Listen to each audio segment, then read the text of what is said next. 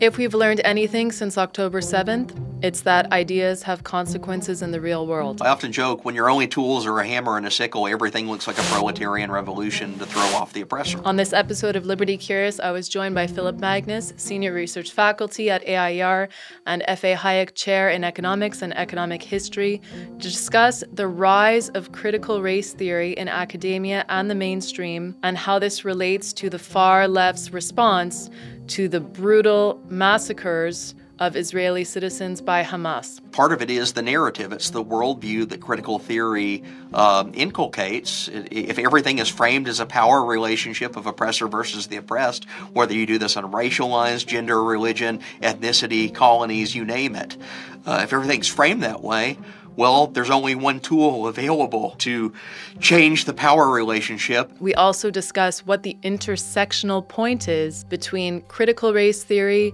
and decolonization. George Floyd was killed as a result of a racist ideology held by some people. The same type of racism that killed George Floyd is being used against the Palestinians.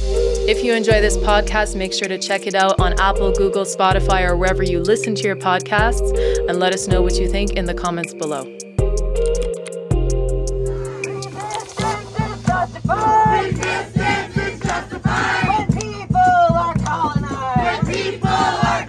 Unfortunately, the CRT literature is often very vague and fluid, but what it basically comes down to is critical theory is a branch of the academy. It's a school of thought that basically views the world as divided into power relationships between the oppressor and the oppressed, the haves, the have-nots.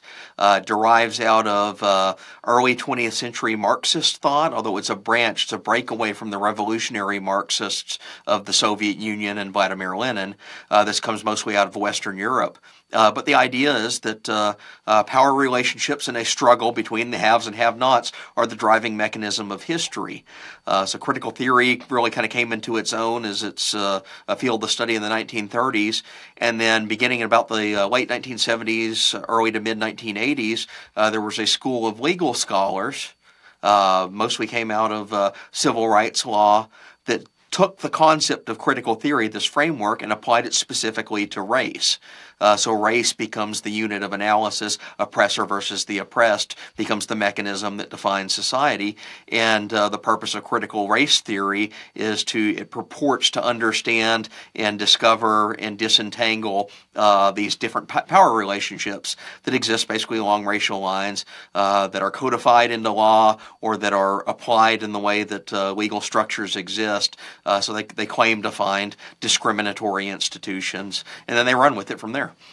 So this is really important to talk about right now, because this is not just this abstract fringe academic idea. We see that ideas have consequences now. And I just want to read to you some of the examples of prominent CRT theory professors and proponents of CRT, their responses to this. Okay, so I'll give you three. And I'm sure that you have multiple more examples that you can dig up on your own. But let's talk about these three. So you have Amir Loggins, a CRT instructor at Stanford University, was fired after justifying Hamas's war crimes, trivializing the Holocaust, and making Jewish students stand in a corner so that they could feel what Palestinians have been feeling for decades. So that's the first one. The second one this is from the post-millennial Gemma DiCristo, a far-left trans assistant professor of American Studies at UC Davis. And American Studies, of course, means history viewed through this critical theory and CRT lens. He wrote, "One group of people we have easy access to in the U.S. is all these Zionist journalists who spread propaganda and misinformation. They have houses with addresses, kids in school. They can fear their bosses, but they should fear us more." And he put these emojis, a knife, an axe, and drops of blood. Wow. Okay. Did you hear about that one? That tracks with things that I have been seeing over the last couple of weeks as well. And I think what it speaks to is this particular event has really kind of pulled off the covers and shown academia for what it is. Its political biases and its adoption of some really radical and, I dare say, racist and bigoted rhetoric in the name of classifying things in this power relationship of oppressor versus oppressed.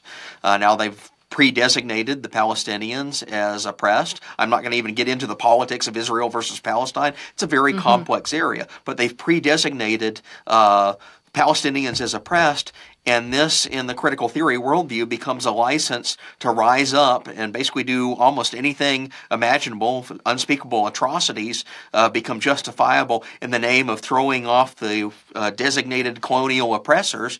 And in this particular case, you're dealing with a country that its own history and existence comes out of the legacy of the Holocaust and some terrible events in the early 20th century that basically led to the creation of a Jewish state.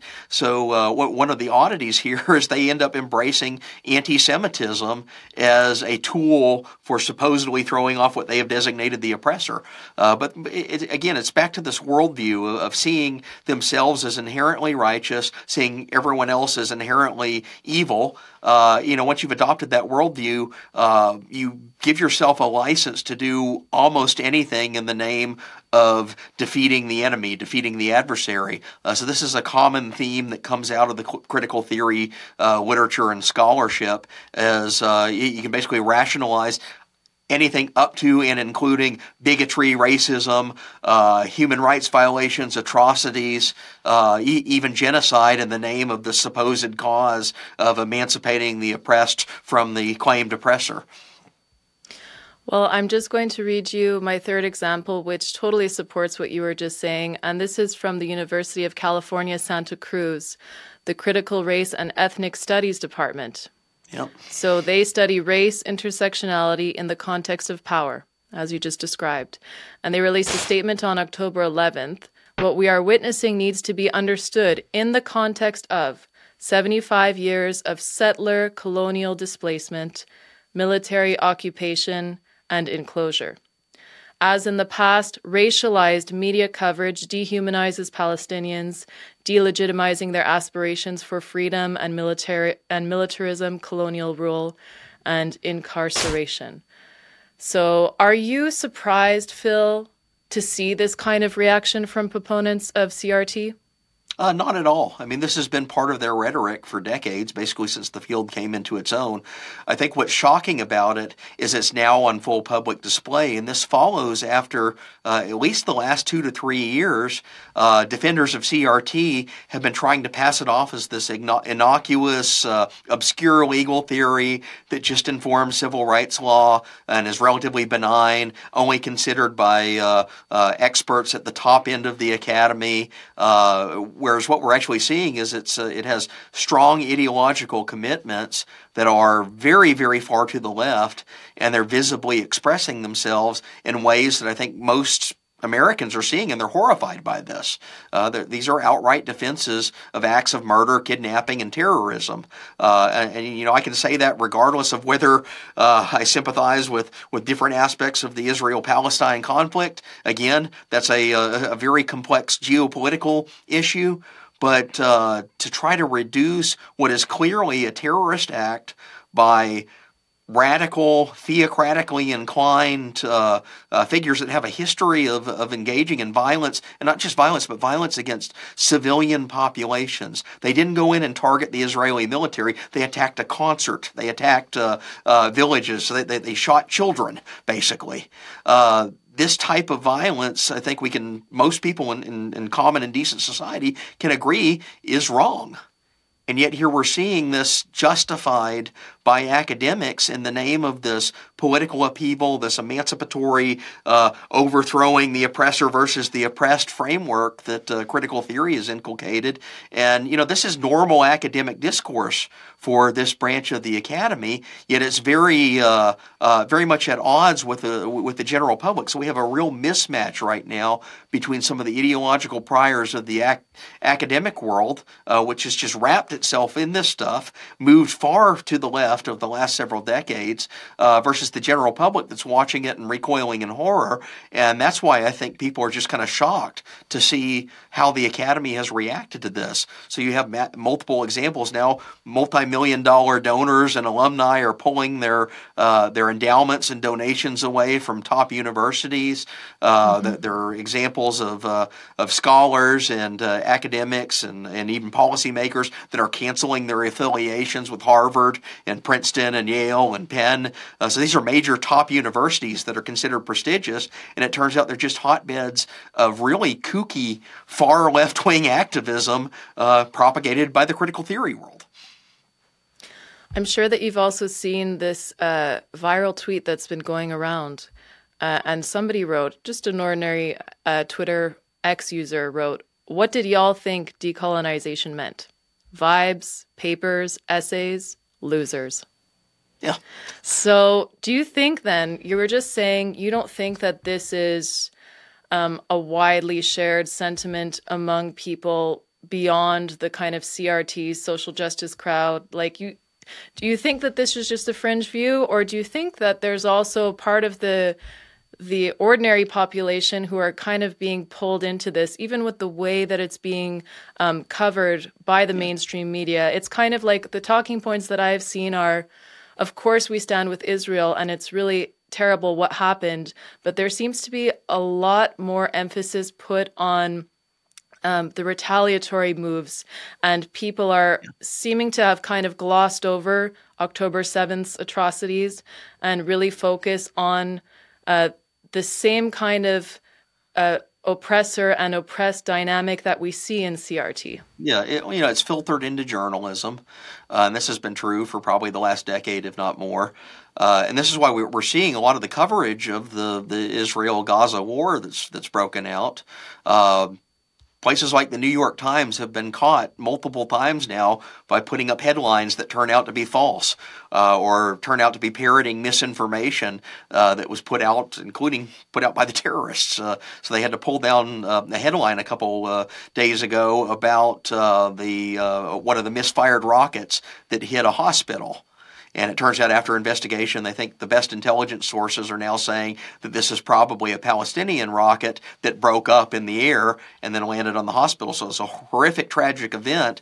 But the New York Times ran a headline basically claiming that it was Israeli targeting of civilians. And in this irresponsible act of journalism, it inflamed protests around the world. It got all sorts of just really crazy rhetoric going on. So it's extremely irresponsible acts of journalism that I think are facilitated because journalists, especially in the legacy elite media, have become acclimated to this critical theory worldview, and that comes almost entirely out of academia. Right. So we're going to get into a little bit later the research that you've done on this and what you found in the kind of rise to prominence of CRT and these kind of other critical theory offshoots. But first, I wanted to read something that you wrote in your recent piece on AIER, where you said one of the CRT scholars, Richard Delgado, had said, "We didn't set out to colonize," and he's talking about CRT. "We didn't set out to colonize, but found a natural affinity in education. Seeing critical race theory take off in education has been a source of great satisfaction for the two of us. Critical race theory is in some ways livelier in education right now than it is in the law." So my question there is, what were his comments specifically about? And a bigger picture question that I have for you is, who is colonizing who? Right. So this is Richard Delgado is he's seen as one of the co-founders of critical race theory as a discipline. Does some of the formative work in the late 1980s, early 1990s, and he's a legal theorist. He's a law professor, very much on the far left. Him and Derek Bell, Kimberly Crenshaw, and a few others are the major participants in these early seminars. And that quote comes from an article written in, I think it was around 2010, 2011, where he's doing a retrospective on how critical critical race theory had taken off in law schools. And the interviewer asked him, well, what's the course this was charted out? And he says, yes, when we started out, we were a very obscure little niche academic discipline. Basically just a dozen or so people coming to the same conference, all with the same political persuasion. But what he's basically saying is 2 decades or so after the founding, CRT had expanded beyond law school and spilled over into sociology, into philosophy, into all these humanities departments, and in particular, schools of education, schools that train teachers for K through 12 instruction. It's where teachers go to get master's degrees, and some of them even get doctorates in education to specialize in basically pedagogical techniques for children. And he's saying that the education schools have been the one place where CRT has really taken hold. Now, whether it's colonization in the sense, I don't think Richard Delgado and Derek Bell and Kimberly Crenshaw hatched a plan to move this into education schools. But what you see is education schools themselves had undergone an infusion of critical theory from a parallel route, like a close cousin route.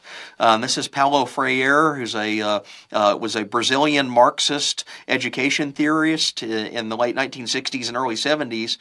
He wrote a couple of formative texts in something that we call critical pedagogy. And just like CRT is critical theory applied to race, critical pedagogy is critical theory applied to classroom instruction. So there was a natural affinity that existed there. And what you see is a lot of the critical pedagogists who had taken root in education schools naturally just grabbed onto CRT and brought it straight into the curriculum.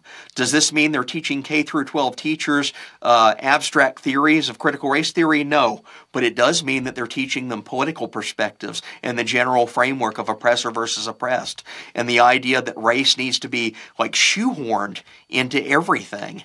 And the idea that capitalism, so this is a major tenet of critical race theory, even though it operates on the premise that it's dealing with civil rights issues and civil rights laws, what they're really doing on that and what they're really arguing is that capitalism itself is the source of the unjust allocation of both material goods and power relationships. The oppressor versus the oppressed is just like a Marxian framework in that sense. So critical race theory adopts a stance that free market capitalism is inherently racist and needs to be overturned, and that gets infused into these pedagogical traditions that emerge from it. So is there also a kind of academic meaning to what we've been hearing about decolonization? Where does that come from the critical theory school? Absolutely. Critical theory and its close cousins. One of the major figures there is a writer in the 1950s, mid-century, Marxist theorist by the name of Franz Fanon. And he wrote basically a book and a series of pamphlets that are considered the formative literature of decolonization movements.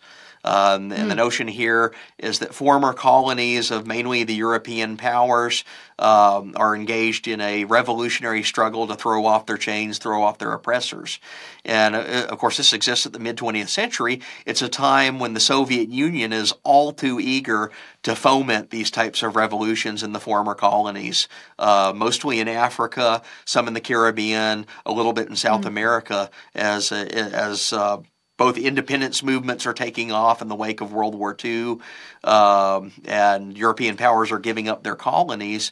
Basically what you get are fomenting of revolutionary movements in several of these countries under the name of casting off, throwing off the oppressor, of decolonizing. And then the Soviet Union is all too eager there to give them a Marxist alternative there, although weirdly, even the Soviet Union is probably the most aggressive imperial power in the world in the mid to late 20th century. The Soviet Union itself never gets considered a colonizer or an imperialist. So it's a really weird way of looking at the world because Fanon and his many followers in that particular branch of the literature are perfectly okay with Marxian socialism because it claims to be acting on behalf of the oppressed and it claims to be fighting the oppressor, which is evil Western capitalism in their worldview. So this is just kind of an extension of that, and we've seen it kind of coming to roost now. So I read somewhere Absolutely. that I think it's 50% of Americans under 25 actively support what they are perceiving as Hamas leading the Palestinian people into liberation, breaking their chains from their oppressors. Right. That's really the way that they see that. So, how does this whole thing just illustrate the darkness and the dangers of CRT, social justice, other offshoots of critical theory in the real world? I often joke, when your only tools are a hammer and a sickle, everything looks like a proletarian revolution to throw off the oppressor.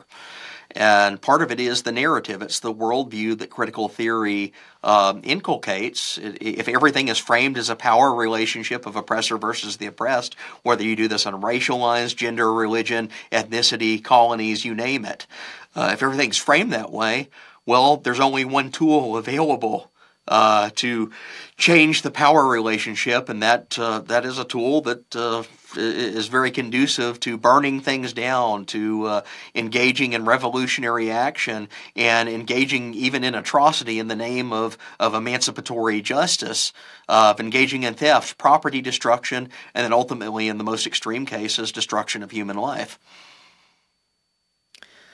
So, okay, let's talk a little bit about the research that you've done recently on this, which is the proliferation of CRT in academia. Right. When did this come to be, and can you give a little bit of background on why you wanted to do this research in the first place? So I've been studying ideological movements in the academy, particularly among faculty, for many, many years.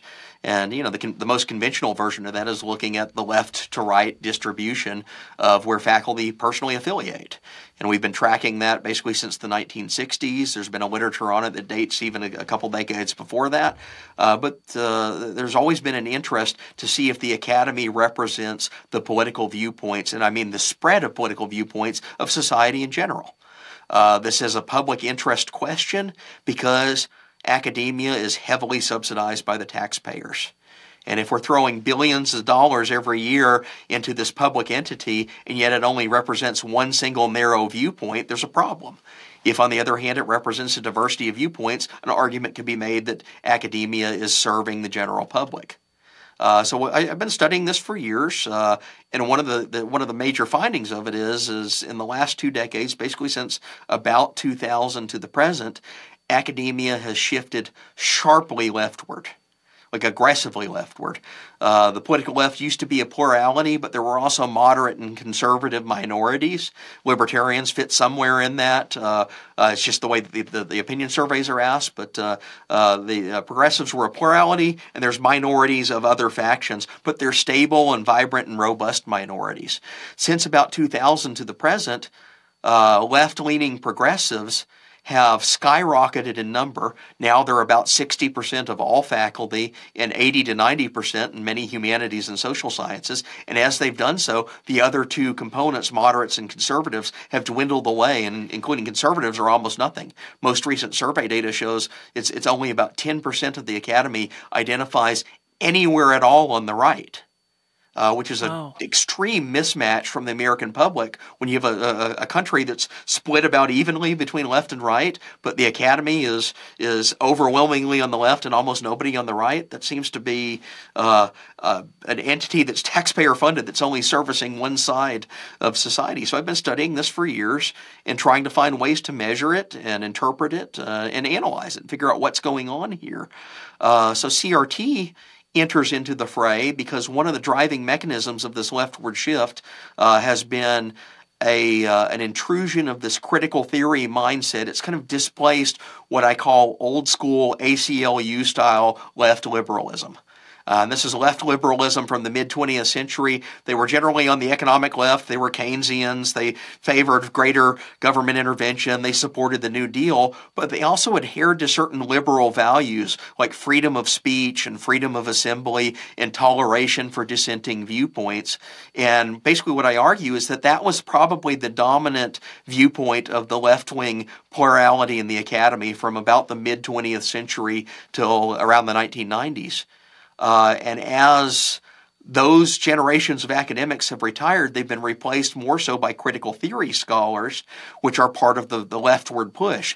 And the critical theory outlook says, no, we don't really have so much room for alternative viewpoints, especially viewpoints that we consider noxious, and they consider everything that's associated with free markets and liberal capitalism, or they denounce it as neoliberalism is another slur they use. They consider that all noxious. Now that's the enemy to be driven out of the academy.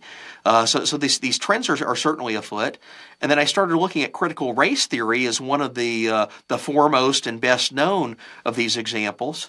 And many of your listeners will probably remember it was in I think late 2020. Fox News and Tucker Carlson tonight did a special on critical race theory, and this is after the George Floyd protests. This is after all of the Black Lives Matter movement burst into the scene over that summer.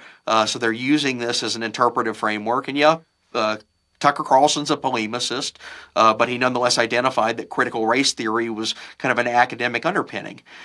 And when he did that, you start getting all the responses from defenders on the left, MSNBC's Joy Reid, practically, so she's just one example, but you could go through the New York Times, the Atlantic, Politico, all these major media outlets. They all do features on critical race theory. But the way they treat the story is not why has critical race theory informed and influenced all these movements and events that have happened over the summer, that they basically offer kind of like a conspiracy theory and claim that Tucker Carlson, through his television show, elevated a very obscure branch of academic philosophy and made it the boogeyman to blame all of society's problems on. And I'm watching this and I was like, wait a minute, I've been studying this for years. Critical race theory didn't just emerge out of a vacuum, and it was not an obscure academic theory prior to Tucker Carlson. In fact, it had been growing as one of the dominant threads of academic discourse for the better part of a decade before that. So I decided I was going to go map it out and look for empirical indicators to see if you can track the emergence of critical race theory from a very small peripheral Marxist school that emerges in the late 80s, early 90s, literally a legal seminar of about a dozen people, to becoming one of the most influential movements that spreads across not only law schools, but education schools, humanities, social sciences, and then the academy broadly. So basically, they were trying to claim they had this kind of moral panic, claiming, this is just the right wing are pointing this out now, and that's not what's really happening. But indeed, this was something that was existing already, that was starting to rise. And I guess my question for you, Phil, because you've studied, you've gone so far into history, you've done the American Revolution, you've done slavery, you've looked at large collectivist mass movements, such as the USSR is one great example, and other things. So, going into the wheelhouse of things that what's your opinion on what makes this kind of persuasion so seductive for people? Yeah. Why do the youth really ascribe to these kinds of ideas of the oppressed and the oppressor? Well, it's a very neat and tidy framework of looking at a complex world. If you can divide everyone into oppressed versus oppressor, good versus bad, it's easy to associate yourself with the righteous side, claim to be on the good side, and then once you've done that, everyone else is on the wrong side, the bad side. That's a dichotomy for looking at the world that sorts things that are otherwise very nuanced and complex into two easy buckets. So that's certainly appealing in the way that this rhetoric is offered. And it's the same thing that why the rhetoric behind socialism and communism always had attract a following eventually, at least on among people that are not giving too much attention to them but are listening to the promises. Because not only does this framework divide the world into good versus evil, it also promises outcomes that advance the claimed good. It promises, if you only listen to us and adopt our theory, then people who have been oppressed and exploited and wronged in the world will have everything righted for them, and they'll get what is owed to them. The old Soviet and Marxist iterations of this is the workers will attain the fruits of their labor that's been denied to them by the bourgeois.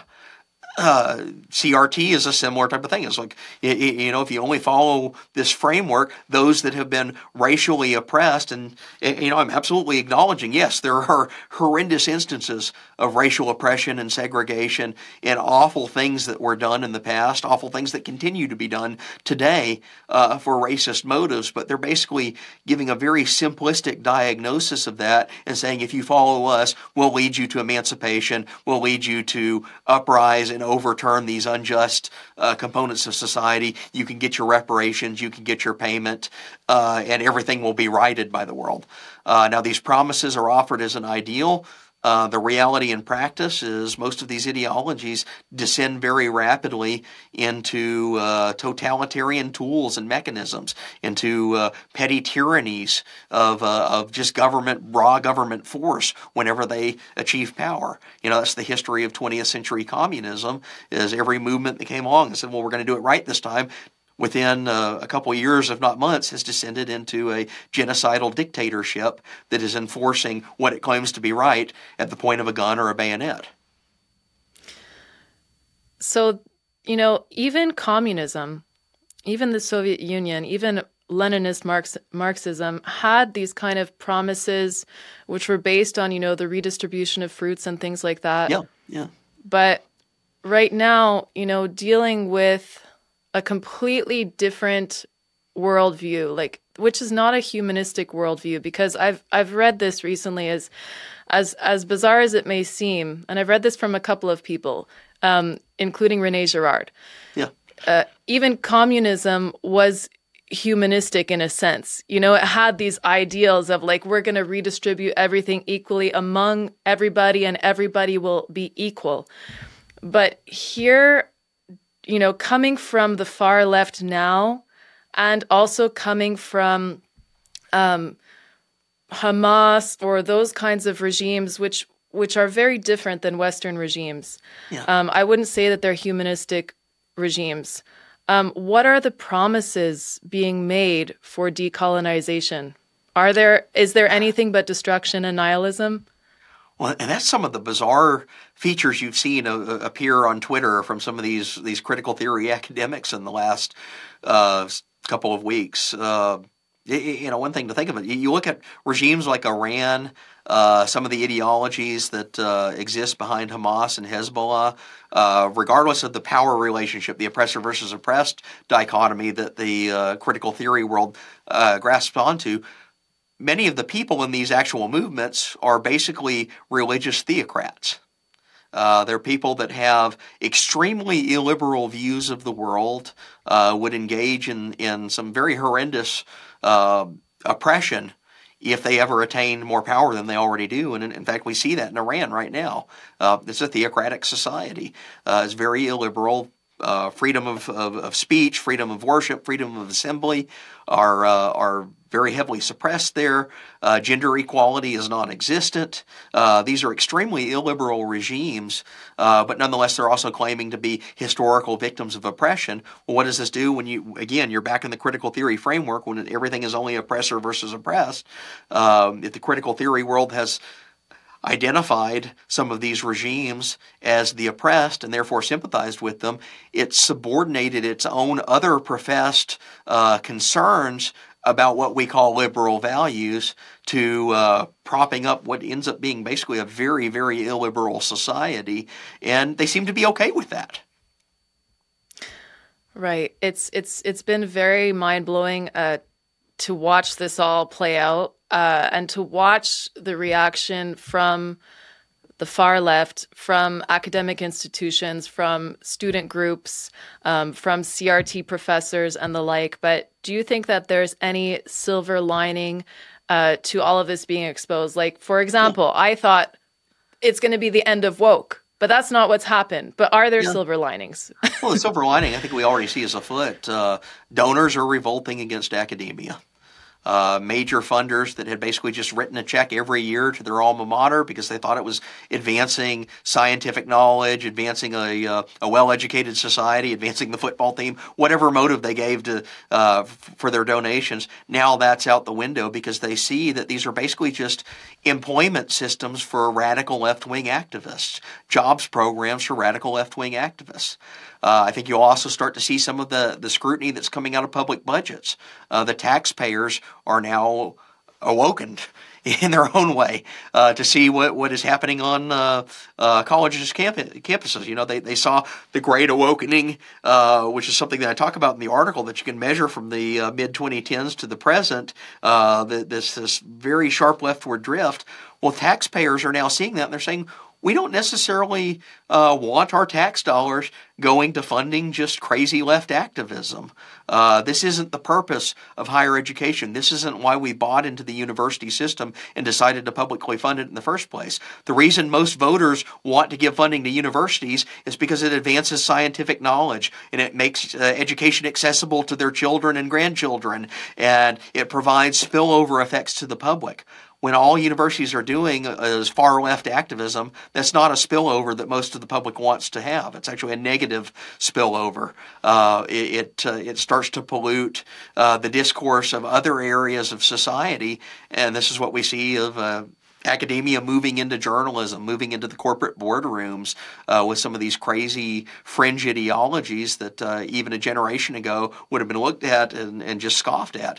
Well, now finally, with academia showing kind of its true colors, it's the emperor has no clothes moment. It's the prestigious institution of Harvard, Princeton, and Yale is no longer all that prestigious. It's just a jobs program for crazy left-wing activists.